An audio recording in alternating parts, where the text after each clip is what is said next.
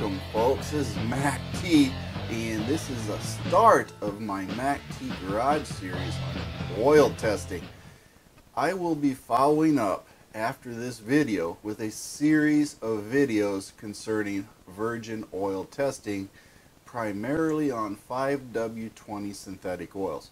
I have approximately 16 tests that I have done, and at too much expense and time and effort to get this done, to cover the oils that everybody uses in their vehicle as far as their Ford Edge, the 3.5 and 3.7, and any other engine that you may run across that uses a 5W20 engine oil. I will cover, first of all, the oil series intro. And what this is when you receive your oil test from a lab, there's a lot of different names and things covered, such as metals, what kind of metals you have in your oil. And then of course it covers different additives and then some properties that are tested. Now my effort in this is going to be covering the oil test to give definitions of what you are seeing in your oil report, so that you, the viewer, can be educated in what this means to you as far as the oil test results go.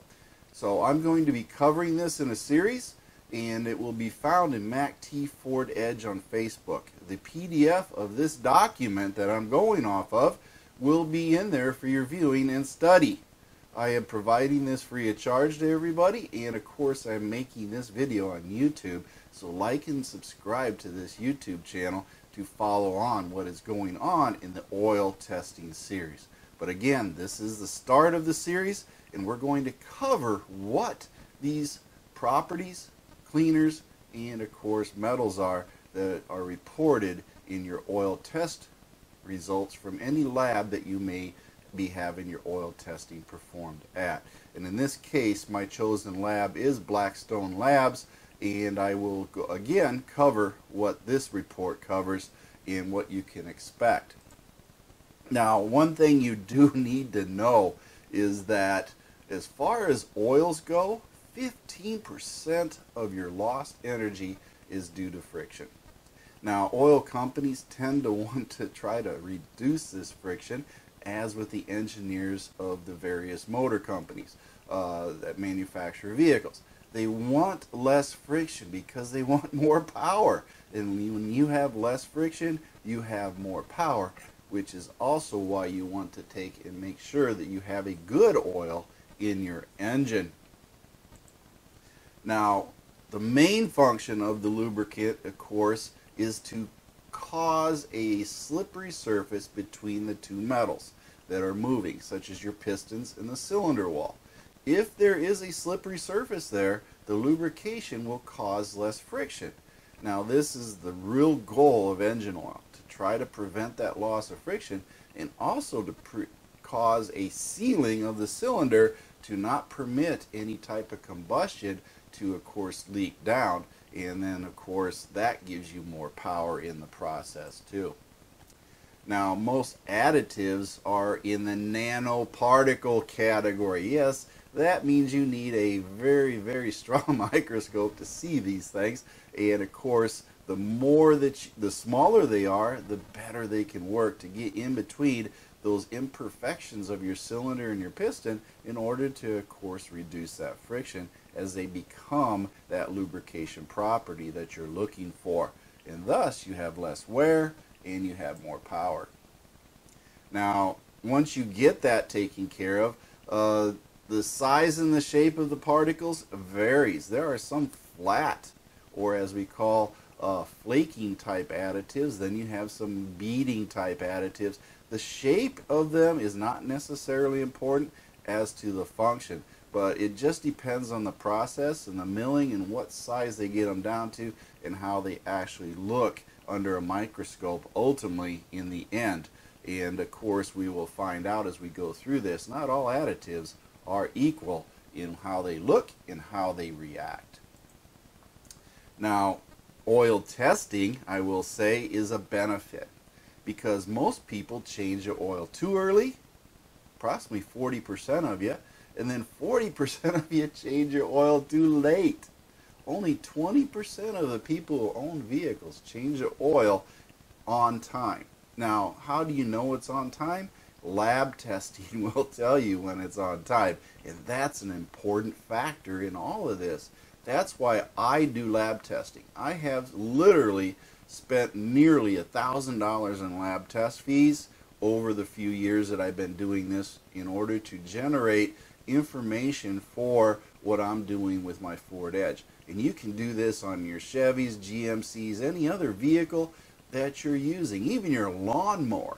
You can tell what condition your engine is in by doing lab testing, and that will help you determine, oh, could I have gone longer or should I have changed it earlier? And the lab test will help you determine what status your oil is at, so you don't change it too early, because that's expensive. And of course, changing it too late can cause mechanical defects, but changing it on time means you save money.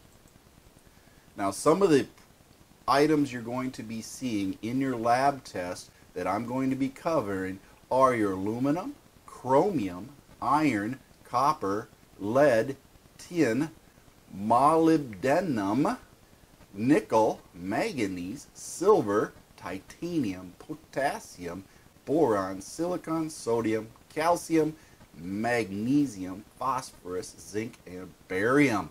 Those are the ones I'm primarily going to be covering here because those are the ones on the lab test. Some are metals, some are additives, and others are cleaners or neutralizers. Now, when you add any type of product to your engine oil, of course, metals are an issue. If you have high metals in trace amounts that get through the filter, it is important to know what these metals are. So here's what the deal is on your metals when you're working with this. In just strict layman's terms, your filter might be going down to, so many microns. Well, anything that is smaller than those registered microns on your oil filter can get into the oil, and it goes right through the filter. And then it gets in between your piston and your cylinder wall. And what happens is it can cause microscopic wear, because that metal then is metal on metal, and it can cause scratches and, of course, ultimately cause damage to your engine, your bearings, and everything else. So these metal counts that you see in your testing have a significant measurement as far as the condition of your engine to tell you what wear is occurring. So again, oil frequency and good filters are very important to decrease the wear on your engine. One of the top metals you're going to be finding, of course, is aluminum. Aluminum, it can be found in your engine blocks. A lot of engine blocks are being made of aluminum. Pistons, blowers, oil pump bushings, and bearings, and some cam bushings and oil coolers all will have trace amounts of aluminum in them as wear occurs. Now, you want to make sure that this wear is, of course, not high, and make sure you pay attention to this on your oil report. Nickel. Nickel is another metal that you'll find in there, and that could be in your valves, your crankshafts, camshafts, bearings and shafts, and then of course is not a very common metal found in engines, but it can be found in transmission, hydraulic systems, and gear systems. Nonetheless, you want to pay attention to how much nickel you have in your report. Chromium. Chromium is what your engine piston rings will contain. And that is important to know that, because you also will have liners for your cylinders, exhaust valves, and zinc chromate from cooling system inhibitors, rolling element bearings, and then of course any coated elements and rollers, taper gears and bearings, along with some shaft coatings and special gears that are chrome plated. So chromium is part of your metals that could be in your engine, and if you see excessive wears on that, they will notify you that in that oil report from the lab that you had the test done.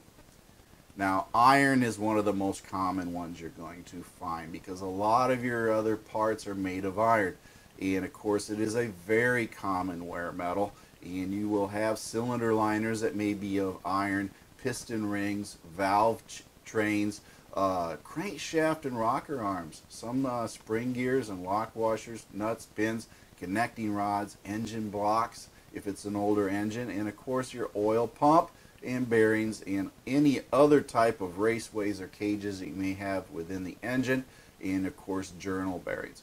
But keep in mind that all this iron is not good if it starts getting high. Some engines will demonstrate a higher iron wear than other engines. So just keeping that in mind will of course help you understand that maybe that's normal, maybe it isn't. I do know for sure that certain engines do have a higher iron wear rate than other engines. So just go by what the universal averages are. Copper. Copper is used in your valve train, of course, wrist pin bushings, cam bushings, oil coolers and cores, thrust washers, governors, connecting rods, bearings, valve gear, and thrush bearings, rolling element bearings, and everything else that you have within your engine could have some sort of copper in it. So you want to make sure that whatever you do, you pay attention to that wear metal of copper in your report also. And if there is heavy copper, again, your oil report, folks, will tell you that you have abnormal wear compared to universal averages. Lead. Lead is not a real common metal additive because lead tends to soften metals, but there may be uses for it. And some of those uses are in your gasoline. Yes, if you are running a leaded gasoline because you have an older vehicle, that would stand to reason because some would seep down into your oil.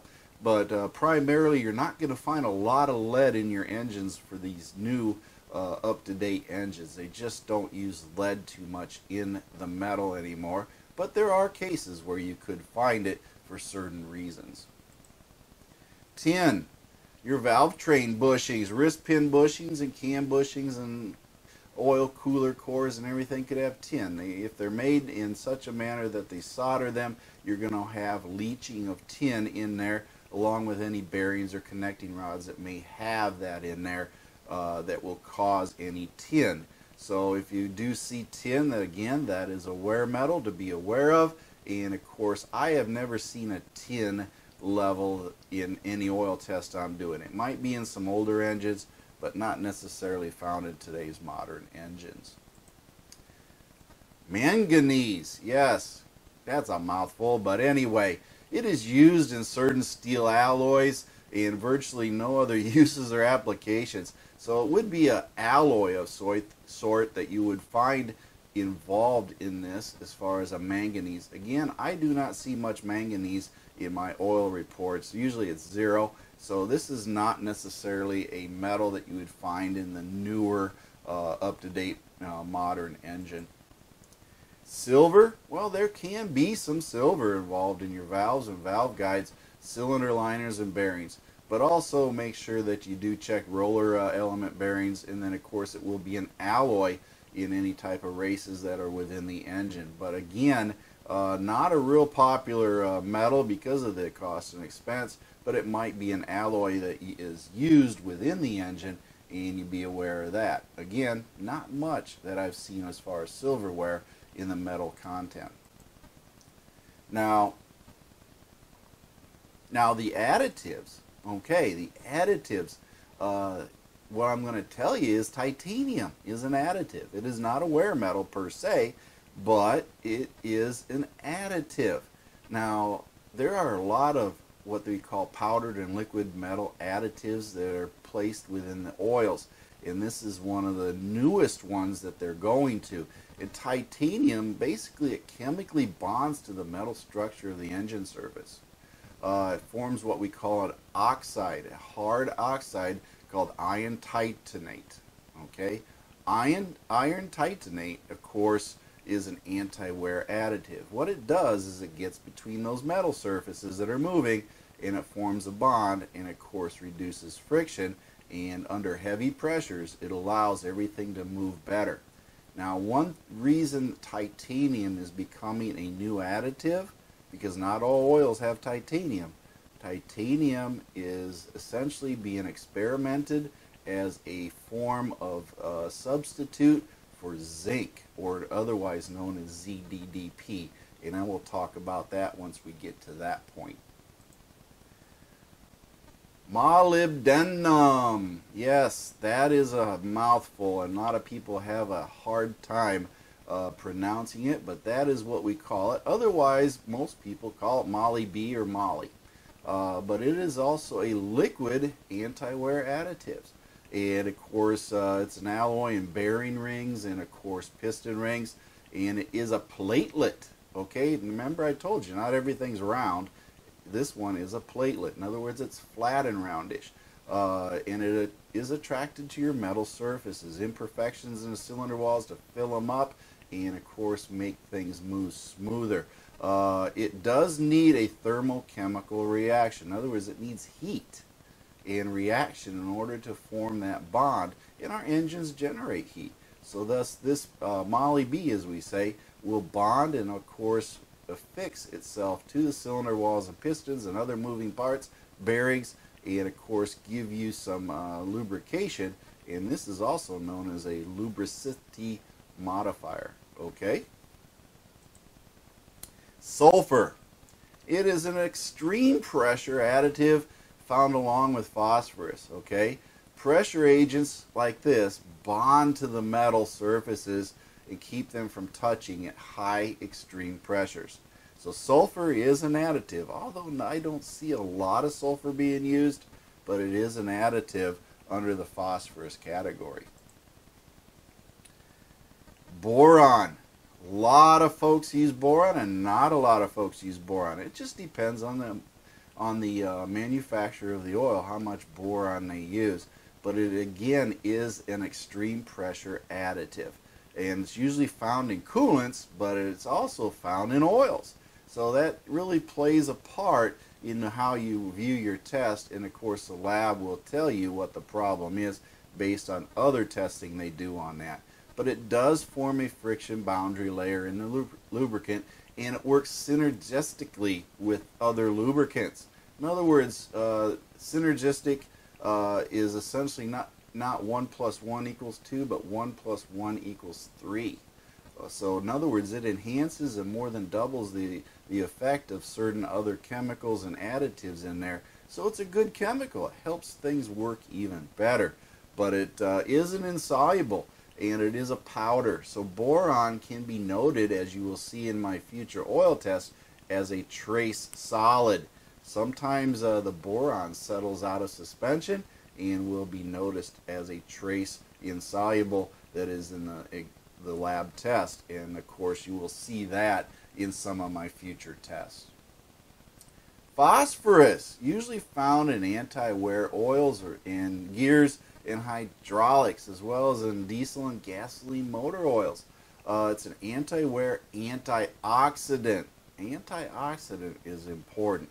Additives always want to take your oil from an acidic nature to an alkaline nature, because alkaline is better. And of course it acts as a film to surround metal parts, helping keep them separated.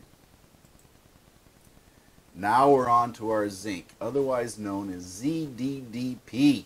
Okay, it's found in anti-wear oils and gears forever. They've been using zinc a lot of places. Now some oils utilize a lot of zinc, but the problem with zinc is catalytic converters.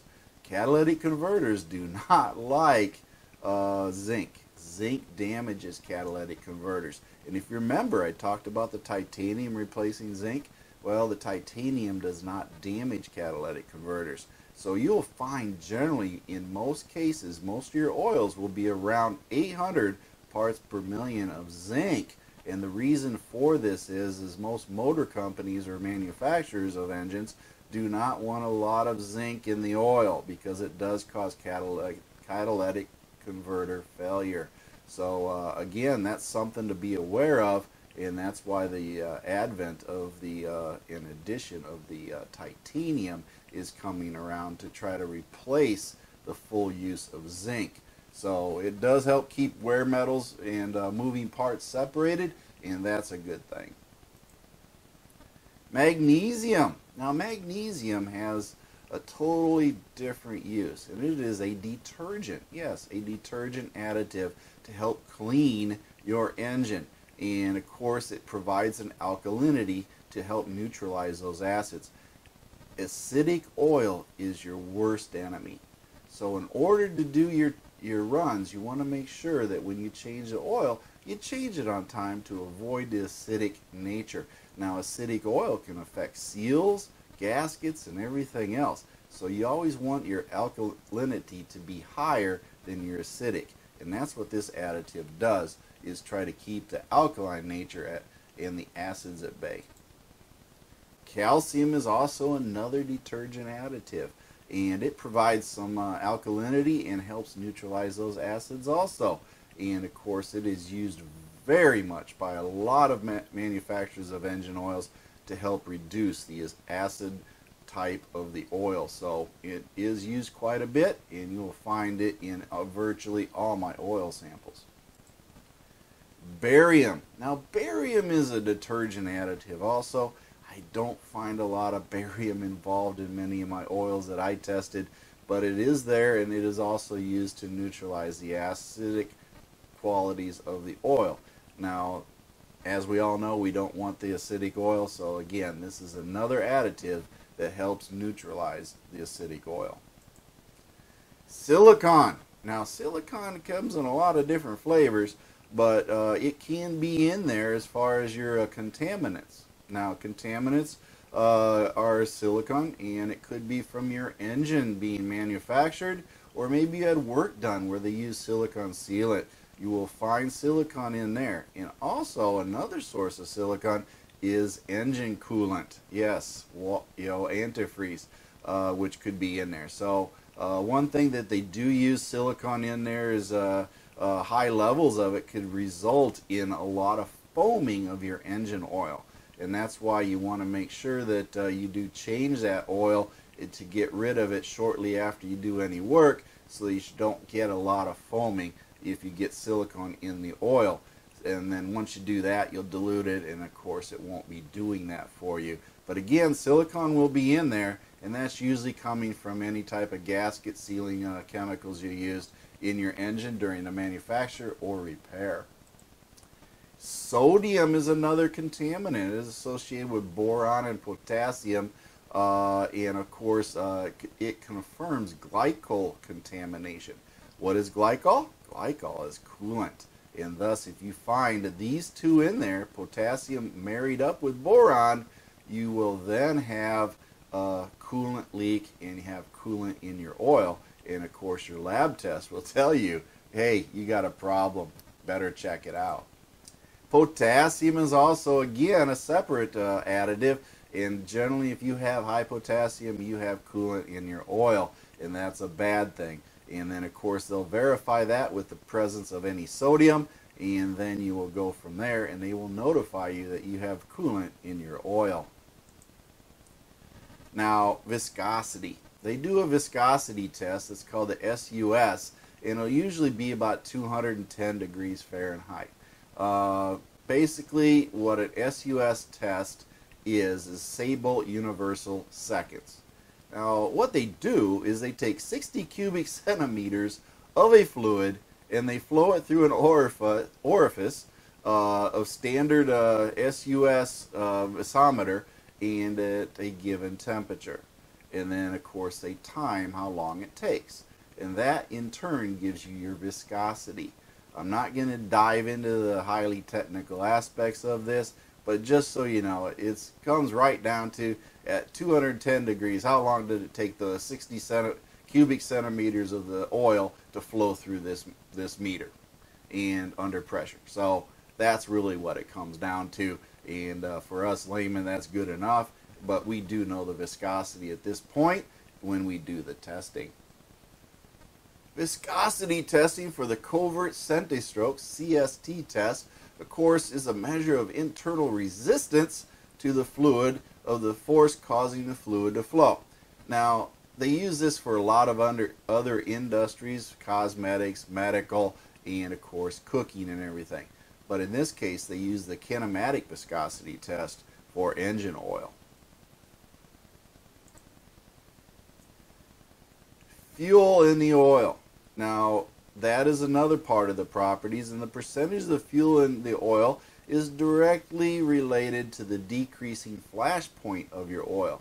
So you may start out with the virgin samples as you see in my oil test, but it will decrease as you use it. So you can expect your flash point to be lower as a used oil sample.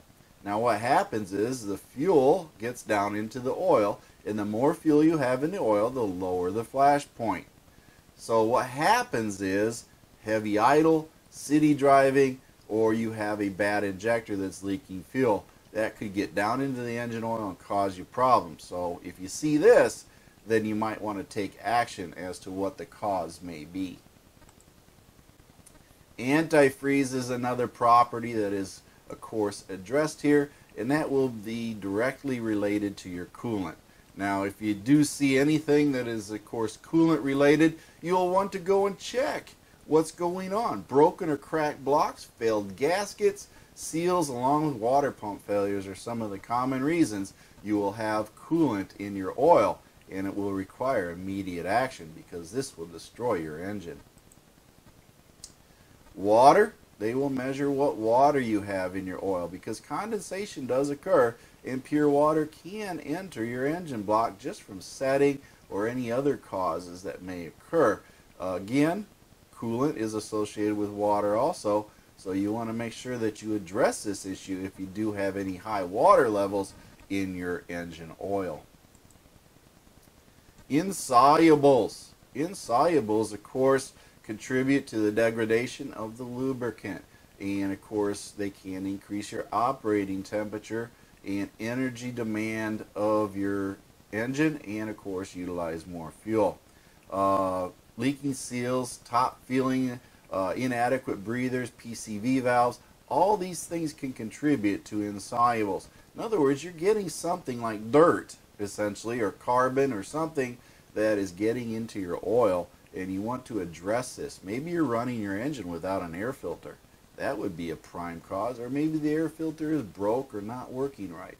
Another reason. But either way, insolubles are something you don't want to see in your engine because that indicates wear, and wear is bad for your engine. Other properties, and this one is really one of the base numbers, and is called a total base number, or TBN. TBN measures the lubricant's alkaline reserve, or ability to neutralize acid. Again, a higher number in your TBN will of course give you a better reading. So if you have something that's getting down lower, that means your oil is becoming more acidic. This is a good test to determine how much life you had left in your oil when you changed it. And it might make you say, hey, maybe I can go another couple thousand miles on this oil, and then run another test later and then decide, do I need to change the oil, or can I go another 1,000 miles? This test greatly assists you in determining the lifespan of your oil. Your total acid number, TAN. This, of course, is another great test that will help you and denotes the amount of acid present, and, of course, makes the lubricant chemically neutral. Now, this is the more accurate testing that you may want to do to help determine the life cycle of your oil, and is a great test to have performed. Although it does cost extra, it is a great test to see where your oil stands and how much more life you would have left over. Now, this is MACT, and this is, of course, the end of this presentation here, and I hope that you learn from what I just covered as far as your oil report. I covered all the wear metals, the additives, and the properties that are involved in your oil test. This will help you make good decisions in the future, and I will follow on now as I go with the oil testing results for all the virgin samples on 5W20 synthetic oil, along with gear loops. And ultimately, at the end of this series, I will make another video stating which oils I believe are good, my top 3, and which gear lubes I think are my top gear lubes for you to utilize in your vehicle. This is MACTFORDEDGE, and again, join MACTFORDEDGE on Facebook, and also this YouTube channel. Like and subscribe, and if you want to get a hold of me at YouTube, go to join MACTFORDEDGE, because I do not have comments on my YouTube channel. And as with all things, my feet hit the floor today and I'm having a great day. And I want you to have a great day too. And with that being said, the Band of One's going to play some great music, and Mercy Girl's going to toss a couple one-liners at you. Thank you for watching MACT's videos, and remember to like and subscribe. This is a Mercy Girl production.